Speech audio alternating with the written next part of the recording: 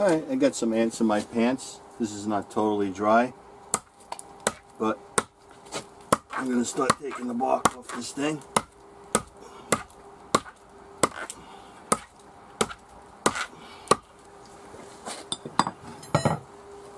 Let's see how this goes.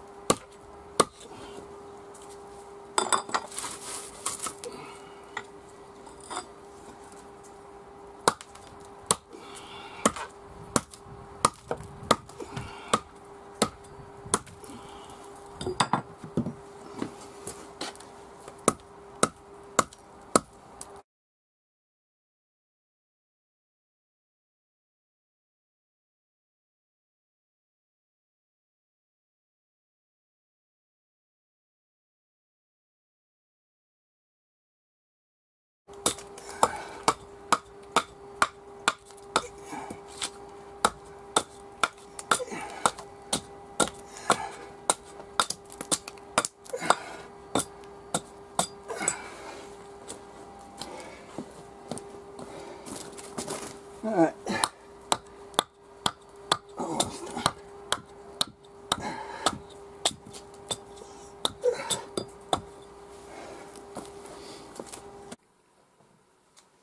Alright, I got the log inside.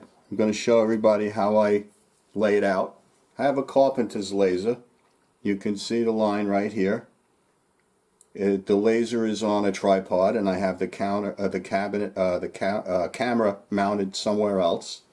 So sort of multitasking here. So what I have is a small center point that represents the center of this log. This is pretty much circular, so it's real easy to find the center. On the other side, what I did was I found the middle of the smallest growth rings. It's not in the center of the log, but that's where I want my cut. So what I did was I struck with the laser on the other end of the log a vertical line, and I colored it in with magic marker, just like this. Now I have some wedges propped up underneath the log. When you're doing this, you can't move the log. So I have a perfectly vertical log on this end, a perfectly vertical line on the end of this log back here, and I have a small mark right at the top of the log up here, right at the top of that line on the end of the log. I transferred a small mark to the top of the log. So now I'm going to do the same thing with this without moving the log.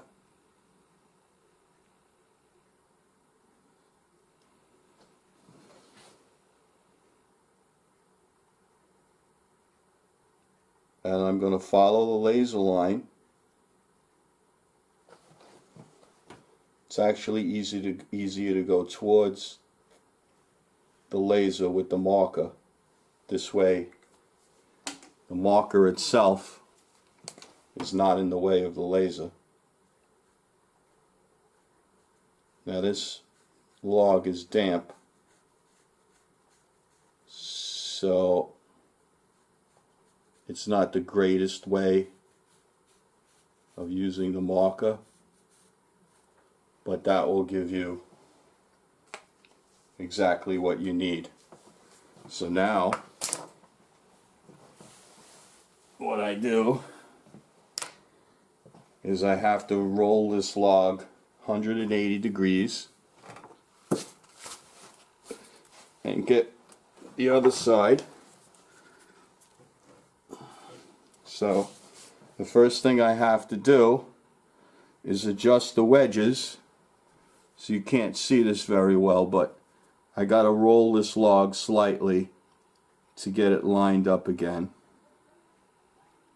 Right on that laser line. That looks pretty good. Now back here, here's my mark. Okay, so my laser is off now. So what I'm going to do is come back to the tripod, and I want my laser line to go through this mark on the end, but converge to the mark in the back of the log back here.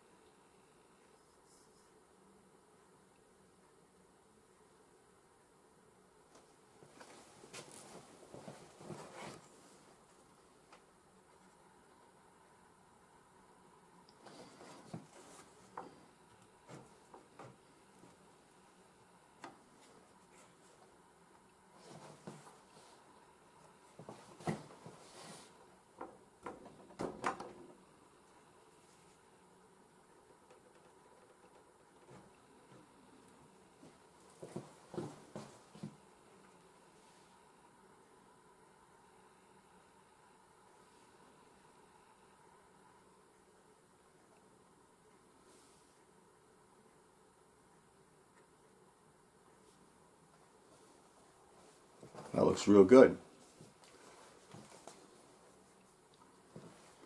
So now I have a mark on each end of the log, very much in line. I don't want to use the P word and say it's perfect, but I'm very confident in this procedure that I use to lay this out.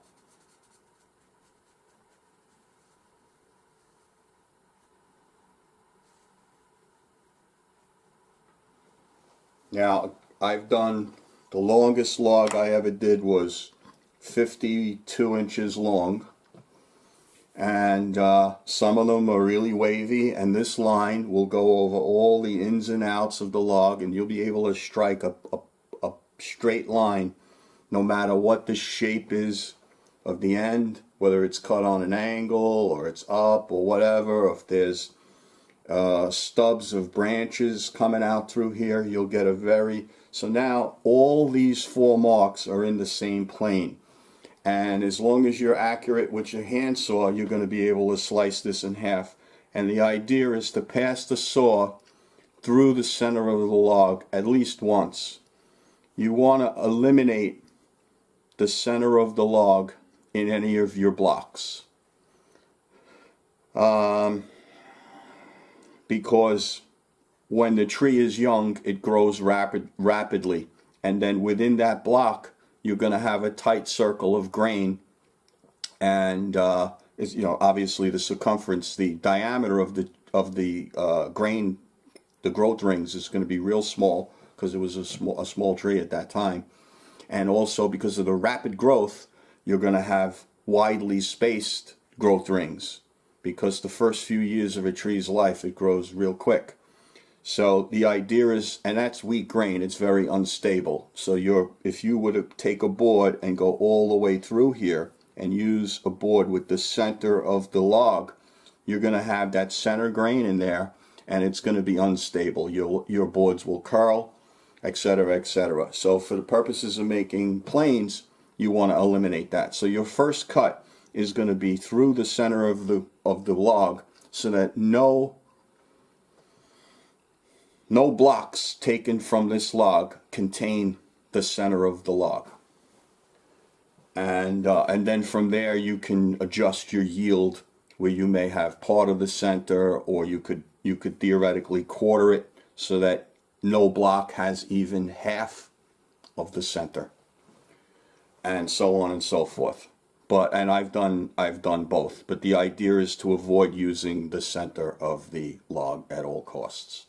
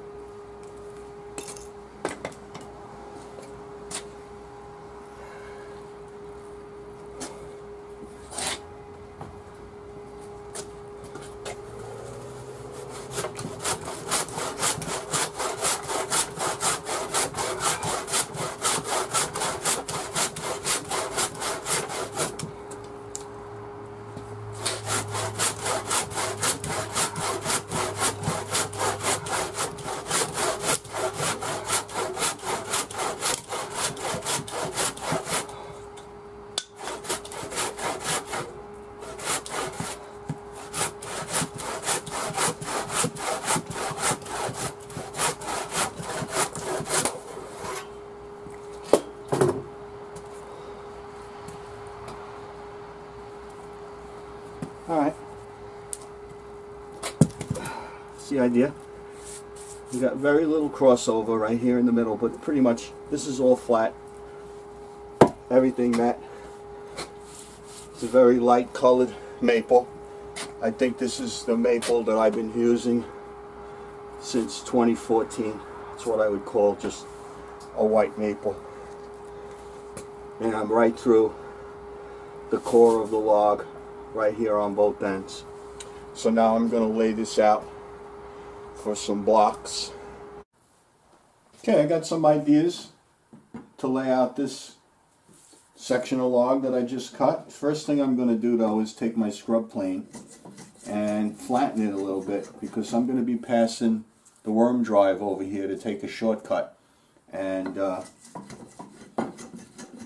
way I won't have to do all of this by hand. Once I have this flat spot, I'll do as much as I can with the worm drive. I think it only goes in like 2.5 inches, so there's still plenty to do by hand. So what I want to do with this, I made some marks already. I'm going to take a piece out of here for a large, like let's say coffin plane. So my blank is going to be roughly cut at 4 inches thick.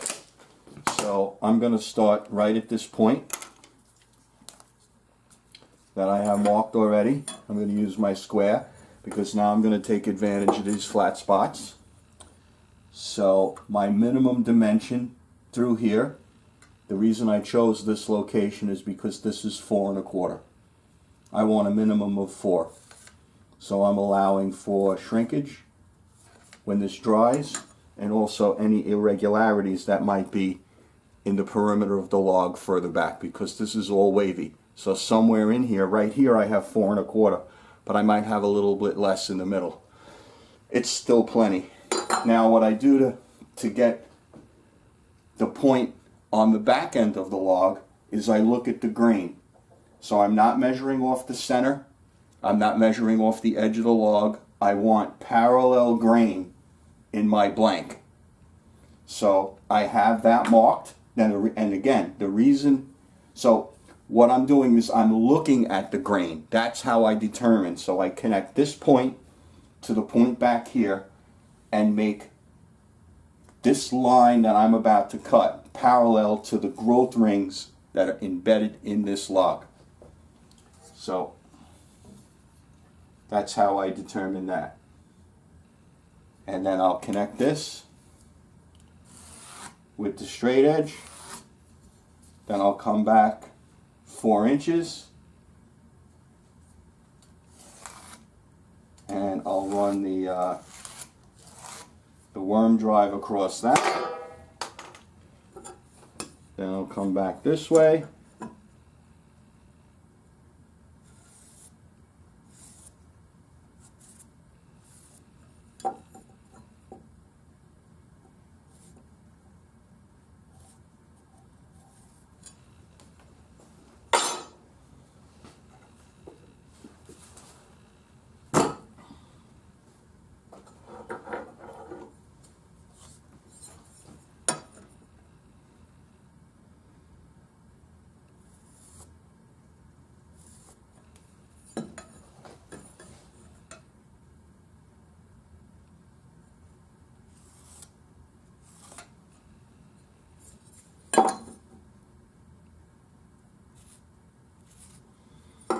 So on these two lines, the worm drive is only going to come down about 2.5 inches.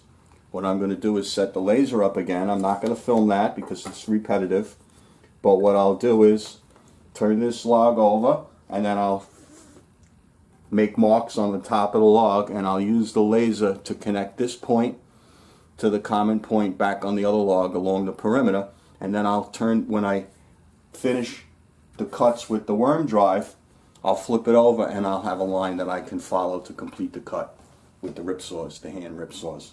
So this will get me one big blank, and then I'll figure out what I have left. This cheek is going to be too short, too small to do anything with, so this will be for smaller stuff. This will be for handles, wedges, stuff like that.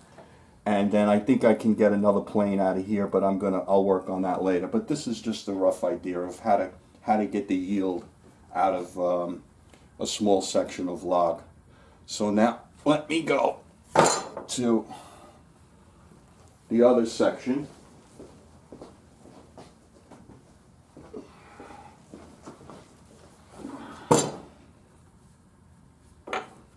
Same thing.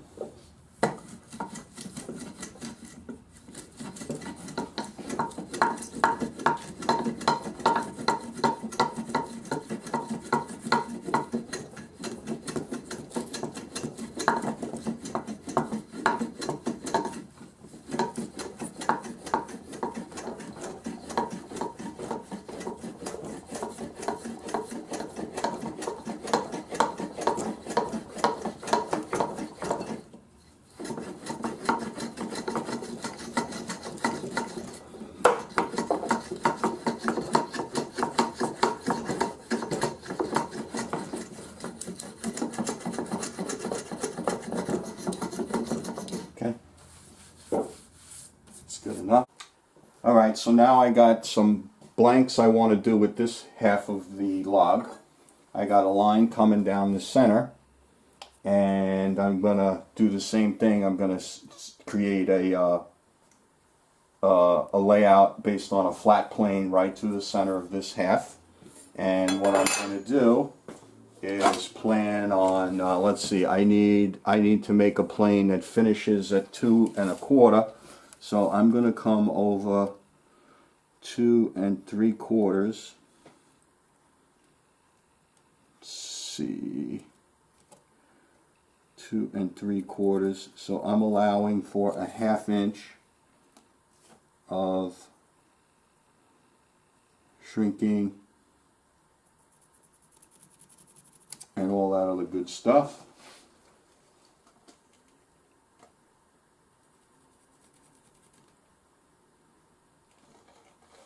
And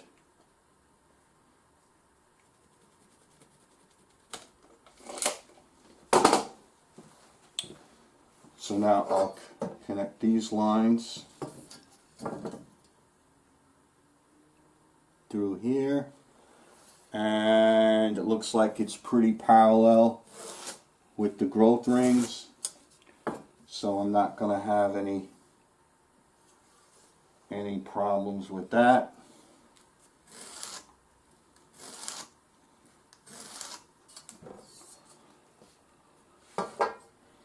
So then what I'll do is come through there like that, come through there like that.